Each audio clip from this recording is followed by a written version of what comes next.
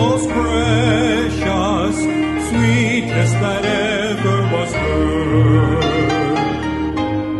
This is the Gospel Hour, making known to this nation the gospel of Jesus Christ.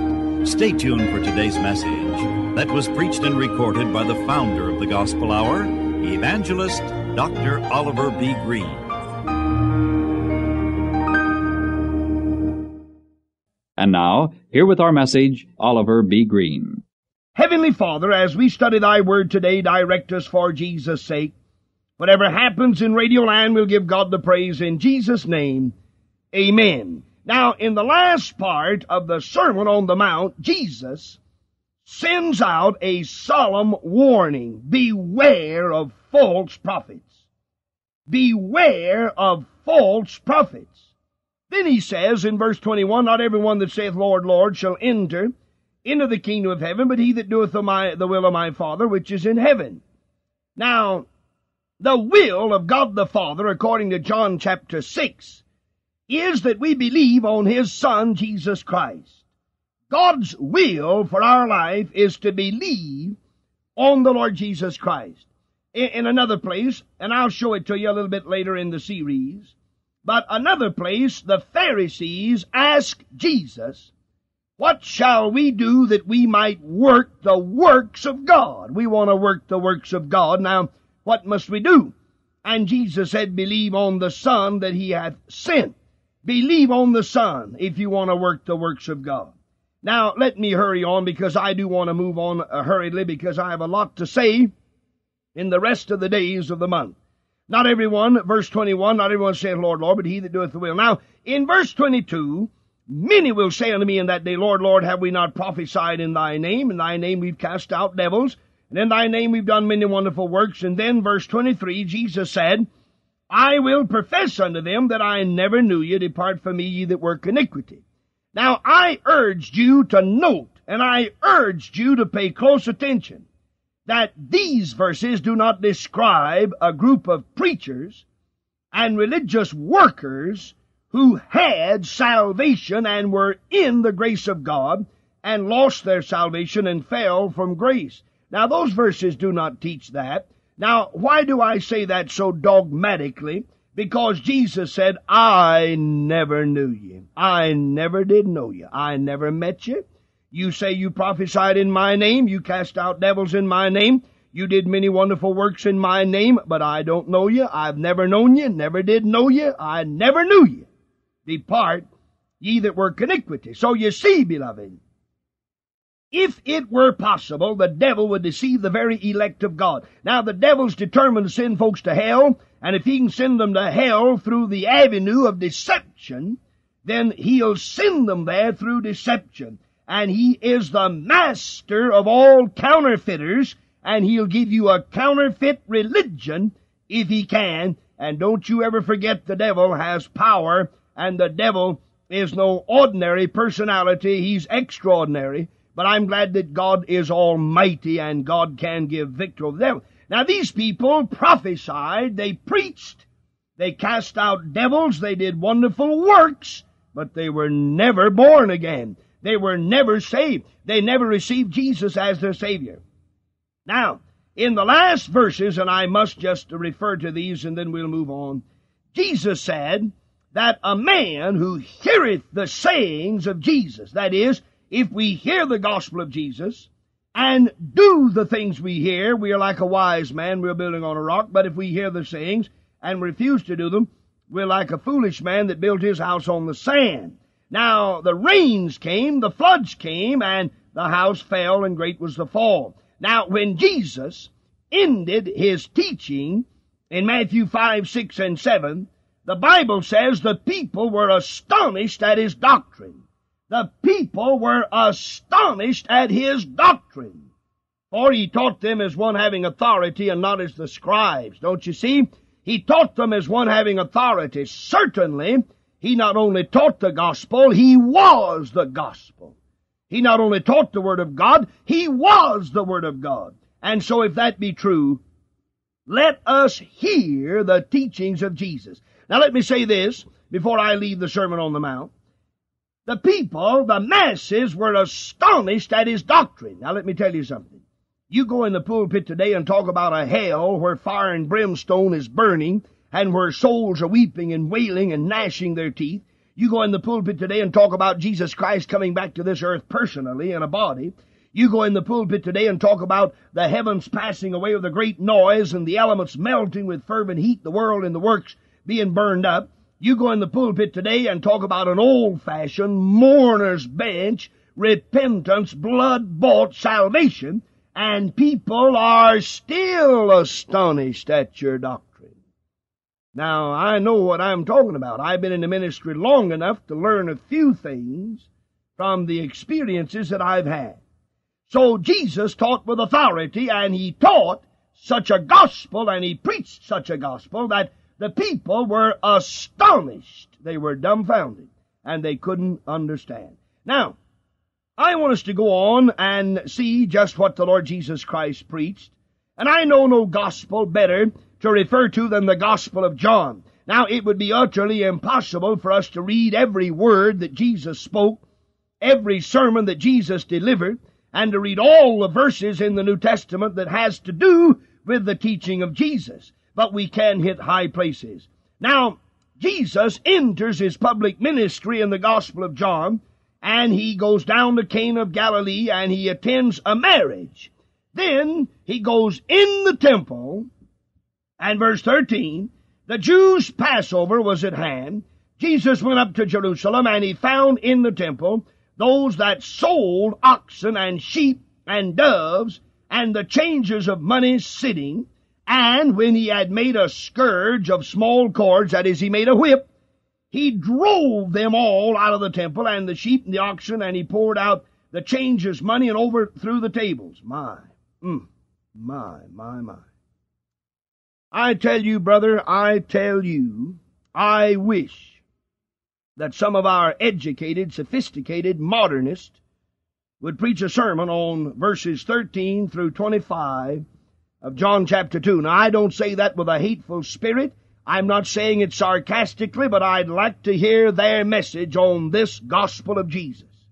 The Son of God went in the house of God and found a gang in there selling and changing money. Listen, I know what they were doing. I'm aware. Now listen. In that day they offered sacrifices, and they were selling doves and pigeons and oxen and sheep. And when the people came in from another country, they had to change their money into the currency of Jerusalem, so they were money changers. In other words, they were making merchandise out of people, and they turned the house of God into a place of merchandise. And they were selling sacrifices, and they were changing money, and it looked like an auction sale when the Son of God walked in there. What did he do? He took some cords, he made a whip, he ran the animals out, he chased the people out, and bless your soul, he turned over the tables with the money spread out on them. Now what did he say? He said unto them that sold doves, take these things hence, make not my Father's house a house of merchandise. Make not my Father's house a house of merchandise. Now listen, I've said it on the radio, I say it tenderly, I say it lovingly, God knows, God knows. I say it from the bottom of a sincere heart that loves God and loves the church. But beloved friends, listen, we've brought entirely too much of the world in the church today, and there's too much feeding and too much entertaining and too much training of bodies and too little fervent spirit praying and begging God for revival in the souls of men. I'm not a fanatic. I'm not a religious crackpot. I know that if we do not take care of the recreational part of our young people, and if we do not give them a wholesome recreation, the devil will give them the wrong kind. I know that. But beloved, we have restaurants and cafeterias that have rooms where you can take your Sunday school class, you can take your societies, and you can go to those restaurants or to those cafeterias, and you can have your class meeting or your church meeting, and if you want to have a supper, you can go in there and discuss your problems and eat your meal. We have cafeterias for that.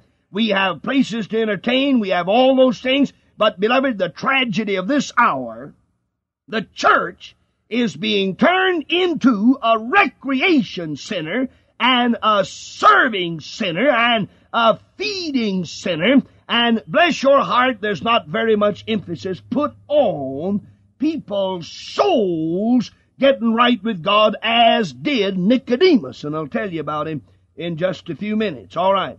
So Jesus said, you've made my house a house of merchandise. In other words, you've gone in business. And I'm going to tell you, religion's becoming big business in America. That's right. You might as well face it. And his disciples remembered that it was written, the zeal of thine house hath eaten me up. Then answered the Jews and said unto him, what sign showest thou unto us, seeing that thou doest these things? In other words, what authority do you have to run these animals out here and kick these tables or push these tables over? Then said Jesus, verse 19, answered unto them, destroy this temple, and in 3 days I'll raise it up. Now he said, I'll prove to you who I am. Destroy this temple, and I'll raise it up in 3 days. Now he was talking about the temple of his body, but they misunderstood. They said 46 years was this temple in building, and wilt thou rear it up in 3 days? But he spake of the temple of his body. You see, they were religious authorities, but they were ignorant. They didn't understand one single solitary thing about Jesus Christ coming.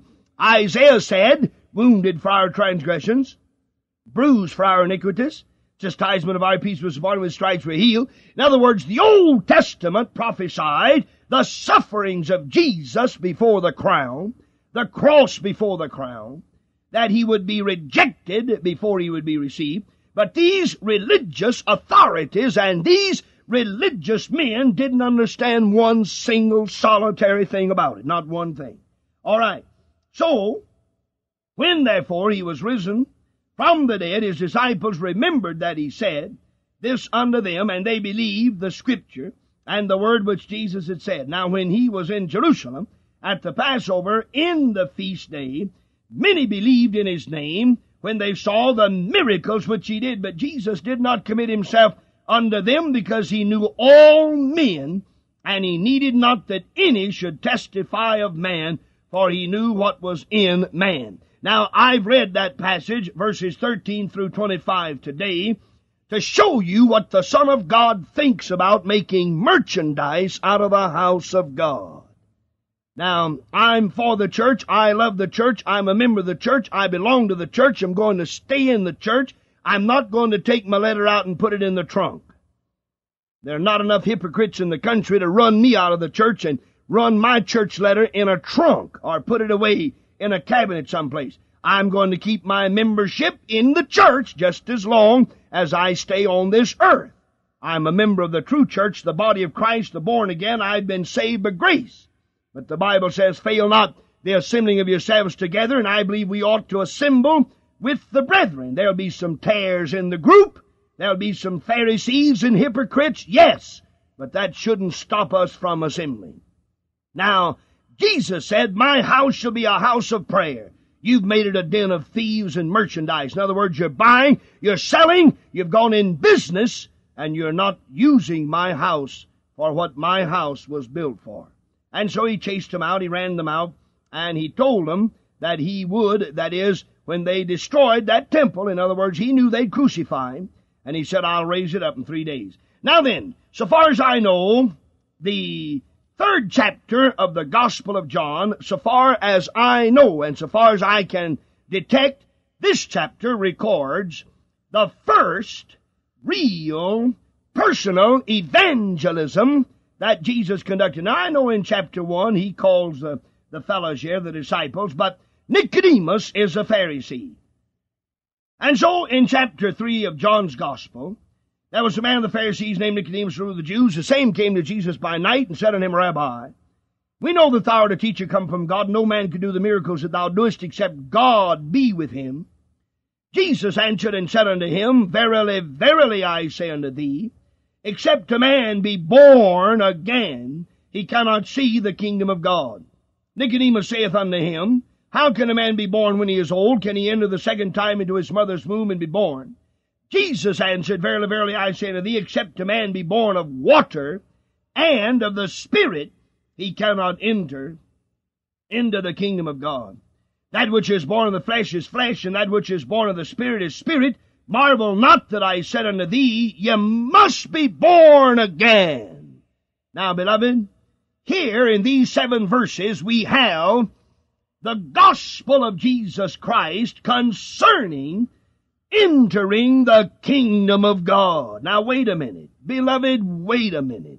Dear sister, dear brother, my friend, listen to me. If the words of Jesus Christ are final, if the Bible is the Word of God, and if the gospel of Jesus Christ is the authority in this day of grace, then I say in the name of common sense, let us hear what John 3 has to say. Let us search the teaching of Jesus in John 3, and God to help you and God to help me to ask ourselves, have I been born again? Now, if I haven't, I'm on the road to hell. I don't care how much I preach. I don't care how much I evangelize. I don't care how much I pray. I don't care how much I give. I don't care how loyal I am to the church. I don't care how loyal I am to the program. It doesn't make any difference. If I'm not born again, I'll burn in the pit when I die. Now, wait a minute. I want to ask you, my precious brother, my precious sister, my precious friend, my dear neighbor, young man, young woman, church member, non-church member, Baptist, Methodist, Presbyterian, Holiness, Catholic, Lutheran, Episcopalian, whatever you are, it makes no difference. Jesus said, except a man be born again, he cannot see the kingdom of God. Now, that's settled. That's settled. And it's settled by the gospel of Jesus Christ. Now, I'm not critical. Please do not mark me down as a fault finder and a religious critic. I'm not. I'm not. Now, when Jesus met Nicodemus, why didn't he shake his hand and say, go on down and be faithful to the temple and put your offerings in the plate and attend the feast and the rituals and the services and be loyal, and that's all you need? Why didn't he say that? He said he didn't say that because that is not all Nicodemus needed, and that's not all that you need, and that's not all that I need, and that's not all that any poor sinner needs. Every dear sinner listening to my voice, regardless of who you are, if you hope to step inside the pearly gates, and if you hope to be in that number when the saints go marching in, you must be born of the Spirit of God. You must be born from above. You must be born again. Now, on tomorrow's broadcast, I'm going to show you as plain as the nose on your face in the mirror. When you look in the mirror, you don't have any trouble seeing the nose on your face. You don't have any trouble seeing your eyes. There they are, right there in the mirror. There's your nose, there's your mouth, there's your face. I'm going to show you tomorrow on the radio, just plain as your face in the mirror, how we are born again. So don't miss it. The Son of God said, if you're not born again, you'll burn in the pit. The Son of God said, if you're not born again, you won't see the kingdom of God. You won't enter the kingdom of God. Jesus said, you must be born again. Are you born again? God help you to ask yourself that question. Father, take this message and use it to the glory of our God in whose name we've sent it out. Save the soul, our Father, that's nearest hell today. And we'll give God the praise. In Jesus' precious name we ask it. And for His sake, amen.